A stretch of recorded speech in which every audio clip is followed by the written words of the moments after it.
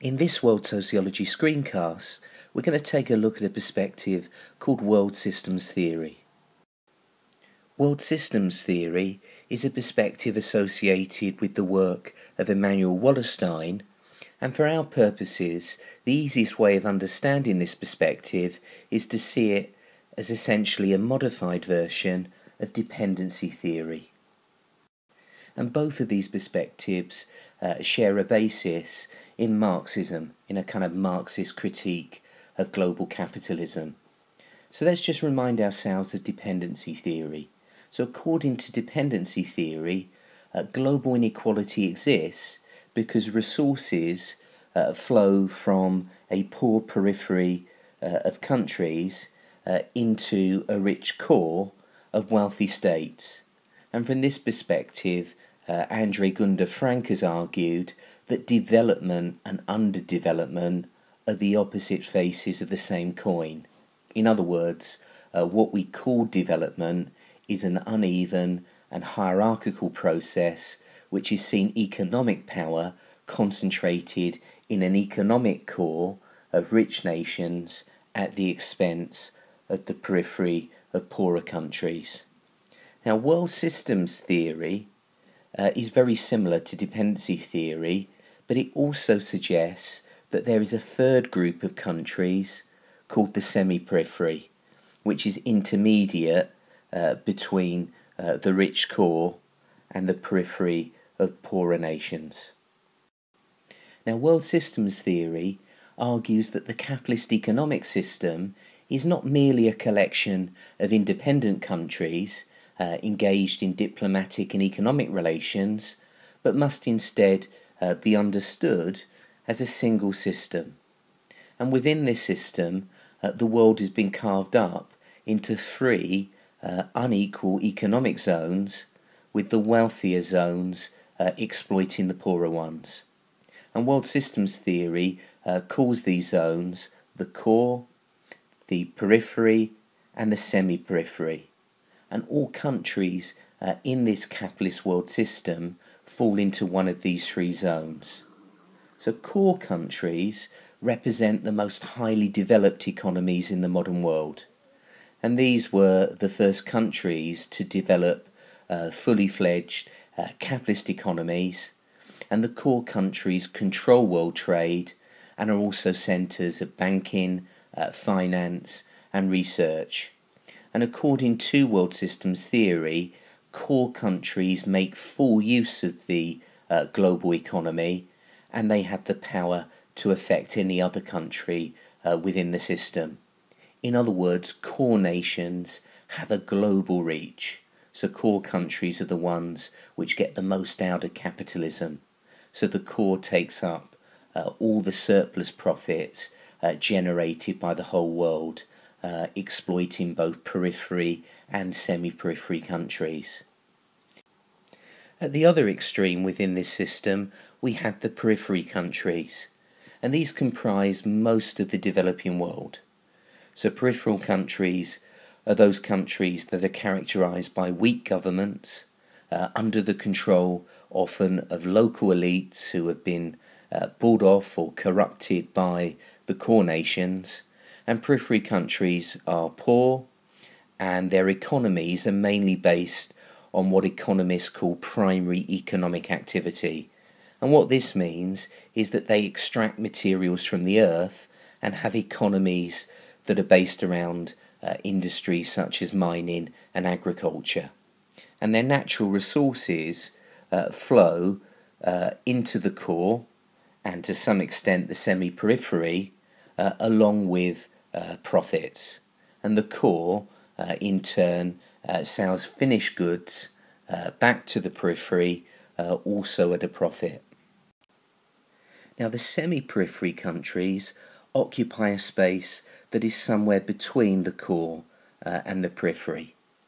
So such countries may be newly industrializing countries such as India or Brazil, who aspire to core membership, or they may be former members of the core whose economic development has either stalled or declined.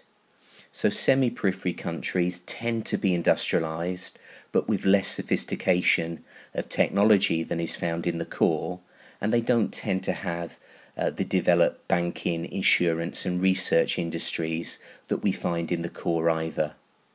Now, the core nations often outsource many manufacturing jobs to the semi-periphery in order to exploit their relatively low labour costs. And although this creates employment within the semi-periphery, most of the profits of this manufacturing industry still go back to the core. And in recent years, we've also seen some low-skilled service jobs, such as call centres, also being outsourced to the semi-periphery for similar reasons. So world systems theory says that the semi-periphery countries are exploited by the core, but in turn they also try to exploit the countries within the periphery. And because they exploit as well as being exploited, they aren't fully on the same side as the periphery countries.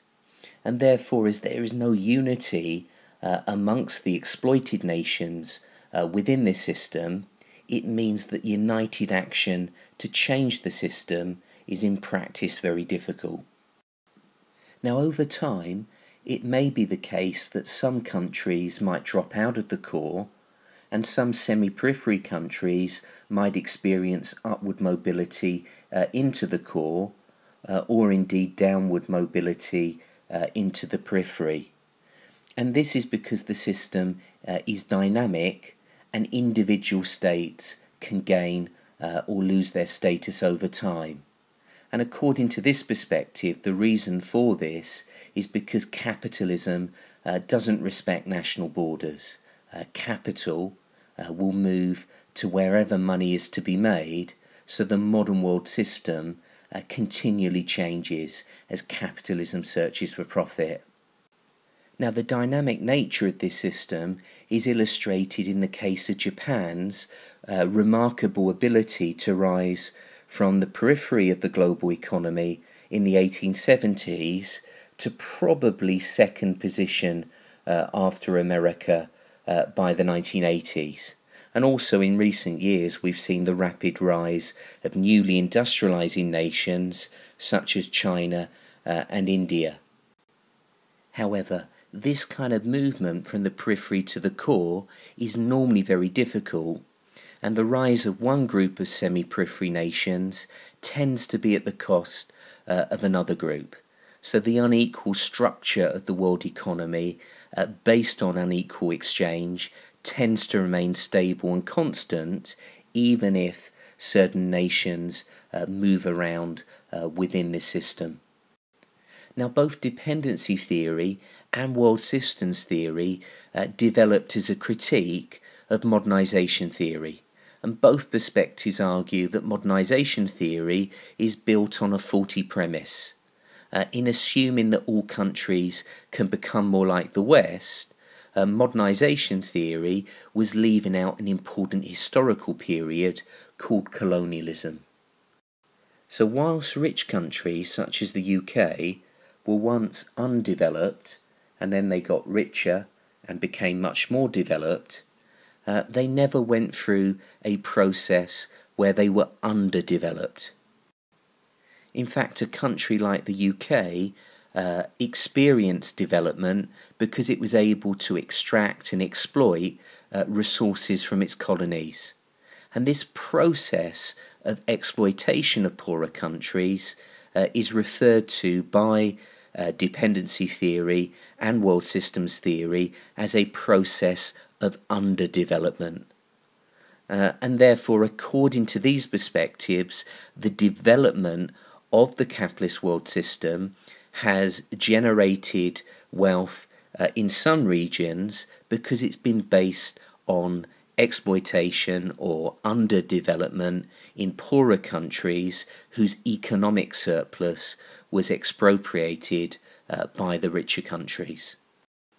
In other words, development and underdevelopment are two sides of the same coin.